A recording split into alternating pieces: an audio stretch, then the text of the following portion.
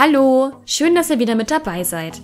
Heute habe ich wieder eine super schöne Maltechnik für euch. Und zwar die Salztechnik. Dafür braucht ihr Aquarellpapier, klares Wasser zum Verdünnen der Farben und Auswaschen der Pinsel, eine Mischpalette oder einen alten Teller, Aquarell- oder Acrylfarben, Pinsel, am besten einen breiten und einen ganz feinen, Salz und Malerkrepp. Mit dem Malerkrepp befestige ich das Papier auf der Unterlage, damit es sich durch das ganze Wasser nicht zu stark wellt. Ich wünsche euch jetzt ganz viel Spaß beim Video. Falls ihr Fragen habt, stellt sie mir gerne in den Kommentaren.